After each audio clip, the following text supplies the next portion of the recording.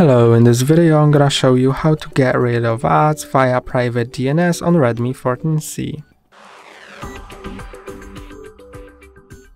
If you want to disable ads across all of your apps on your device, go to Settings, then go to More Connectivity Options, Private DNS Provider Hostname, and now click on Custom Name and enter the same DNS hostname as me, so that's gonna be dns.adguard.com.